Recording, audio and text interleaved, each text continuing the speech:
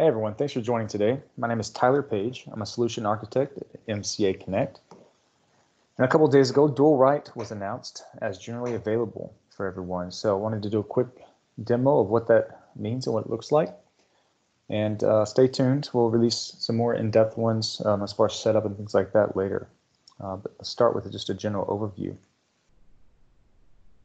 So what is DualWrite? It's a new capability and enables data to become available natively on the Common Data Service, basically from your finance and operations apps. So I know we've had different methods of integrating the two in the past. A lot of people do just build integration from the ground up, or SSIS jobs, or the data integrator.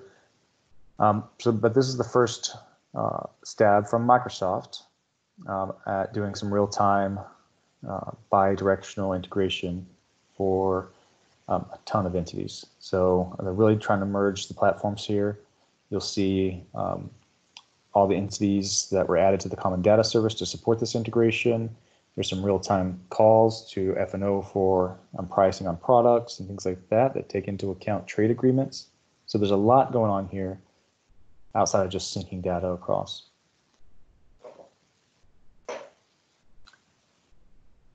So why should we care about this, or why should we use it?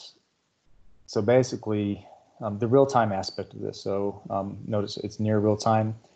There's some plugins and different things on both sides of the fence that are running, and so it's near real-time in the sense of a save on one side is committed in both sides, at the same time. So maybe not instantaneous, but it's definitely real time. It's not batch integration is the point. It's not nightly updates or hourly updates. And really what they're trying to focus on here, the text up there is really the point of this, is they're trying to get to a point where these applications, even though they are different databases, we really want it to feel like one product, one database. And so we're syncing some data across to make it seamless for these apps to work together. The setup is nice. It's embedded in finance and operations. It does some checks for you as you set up, make sure everything's in place, and then you select your legal entities you want to sync up and basically turn it on from there. There's a ton of maps out of the box, so it'll support full prospect to cash scenario. And then you can also add other entities or customize the ones that they provide out of the box as well. And then it has nice error reporting, alerts when systems are down, like finance and ops. If it's down for an update, things will queue up and run later. So it's nice error logging and things like that for us as well. All right, so let's do a brief demo. Enough slides. So I'm not going to go through the entire setup. I did that prior to this call, and I'll do a detailed video on that later. So primarily on this call, I'm going to focus on, I'll show you a little bit of the setup and just what has to be in place, and then we'll just do a quick demo, updating some records. So as far as setup goes, there's a couple of things that you have to have in place. There are some solutions that support this. So first step, you see I'm in Power Apps. I went to Solutions. I went to the app source and installed the DualWrite solution. So it's now available there, and you'll see it takes a little bit to run, because it's installing all these DualWrite solutions to support the integration. So Finance and Operations Common, Core, some maps, asset management. So you see all these have to be installed to support all this integration.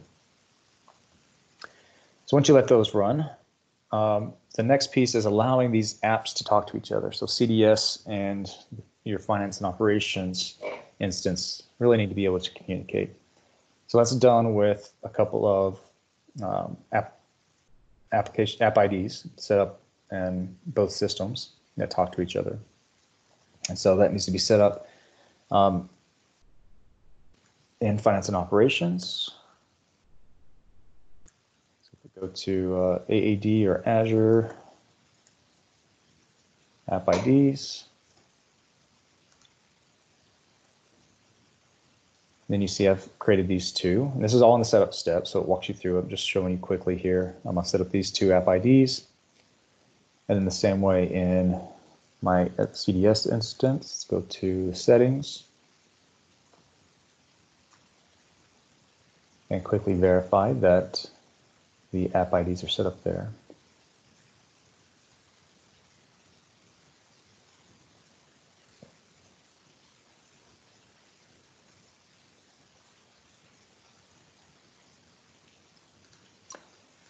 All right, so let's go into security, users, and then change our view to application users. And you'll see the same app ID set up here for DualWrite integration, DualWrite integration. When you set it up, the names don't really matter, so you can put whatever names you want in there. And then they do need security roles since they are creating, updating data as part of the integration. So out of the box, you can give it sysadmin, but the recommended approach going forward is, create just like you would any other integration application.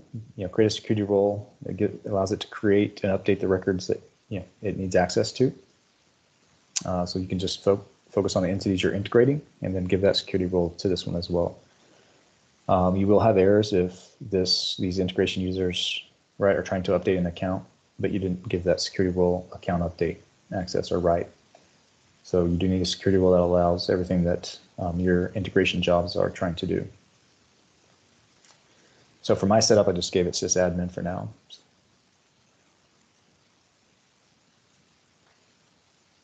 All right, so once that's set up, then we can go into your finance and operations environment and data management.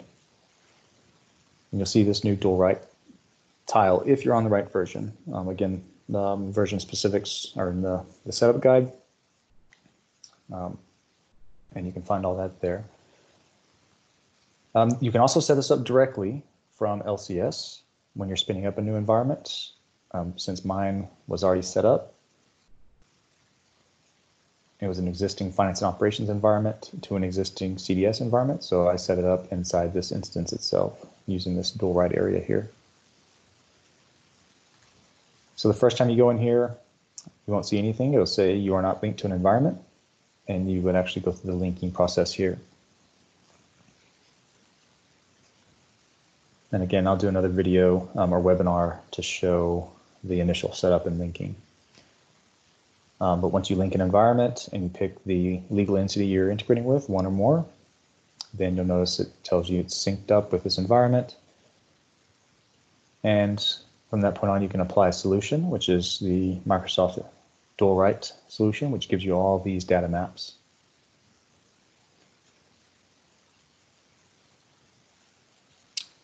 And then once you do that, your next steps are to enable these data maps based on the different scenarios you want to integrate.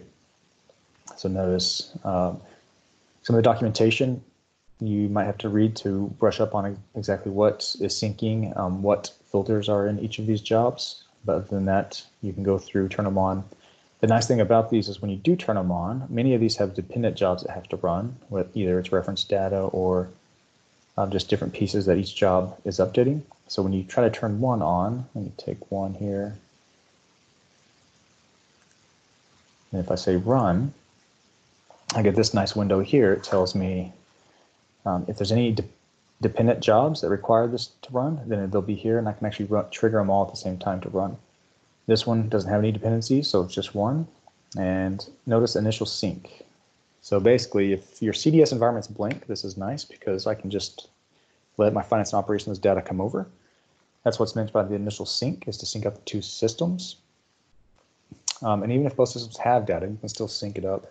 One of the requirements as you go through the setup logs is the entity in CDS has to have the exact same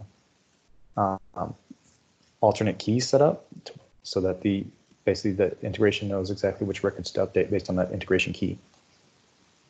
So for this one, we can just turn on and say my master is finance and operations and run it. This one should have some dependencies. Let's just to show you an example. If I try to run this one, there's this little toggle that show related entity maps. So it's telling me all of this needs to be running before the ones I want to run can run. So sales order headers and lines. So most of mine are running. And from here, if I wanted to run these three, I could leave them checked for initial sync, decide which is my master. Again, it really depends on where your source data is. And then I could say run, and these would start running the initial sync process and sync up the data. And then from that point on, they would just be running for real-time updates. All right, so last bit of this, let's just take a customer example. So mine ran, I did the initial sync.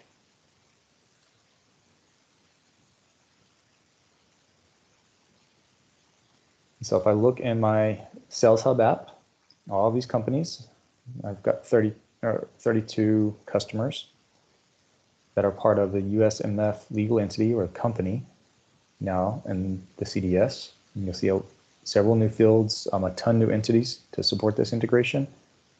And then my account numbers all match finance and operation customer list. So again, this is a new CDS instance, so I didn't have any customers in there, so I'll just let them all sync over from finance and operations.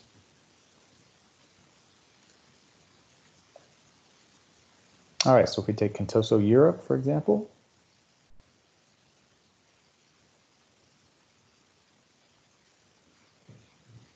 and we update some data over here. Well, we take number of employees, just as in the basic example. Let's up that from 0 to 200. Go ahead and force that save.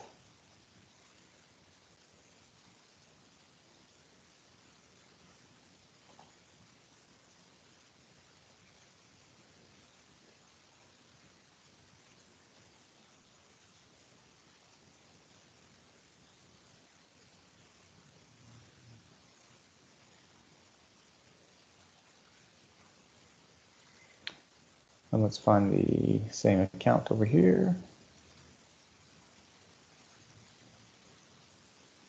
DE001, DE001. Number of employees is still 0. Let's see if we can refresh this. And there we go. It's now 200. So that's a very basic example, but notice near real-time updates. You notice the save on CE took a little longer because it is real-time.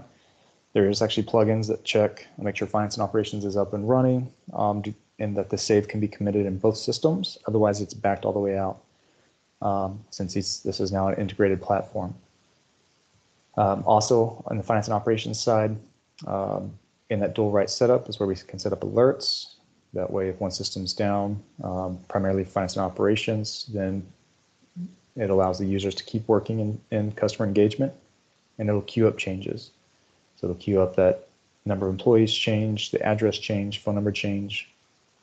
And then once finance and operations is back on, maybe after an update, then all those changes will just sync across. All right, so stay tuned. We'll do some more as far as setup and some more in-depth, maybe a full scenario on the entire prospect to cash scenario. But just wanted to give you a brief video on what's available now. Thanks for tuning in.